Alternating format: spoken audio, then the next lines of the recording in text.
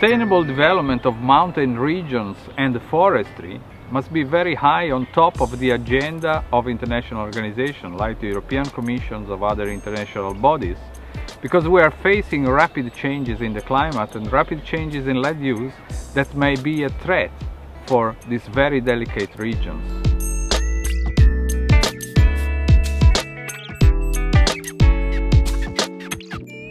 And this is one of the reasons why the European Forest Institute decided to create the project center called MOUNTFOR that will address issues related to mountain forestry. There are four main areas of activity that MOUNTFOR will address in the future. The first one has to do with the ecosystem services, and the idea is to monitor and assess the size and the quality that mountain forests are producing and are offering to human society.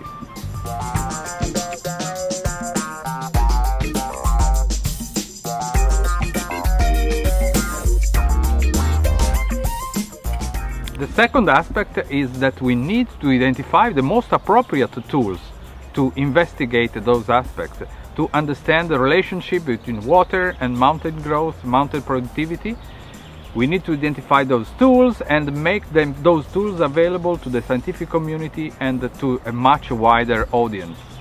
And all this will serve to the third objective of MOUNTFOR, that is to assess the impact of future changes in climate, in particular on mountain hydrology and the link between forest and mountain hydrology.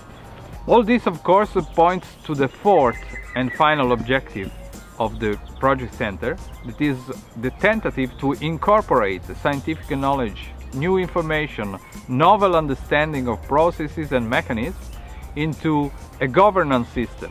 The scientists of MOUNTFOR must provide the policymaker and the administration, provide them new tools and new ideas and new understanding to make proper plans to protect and to exploit the resources of mountain environment.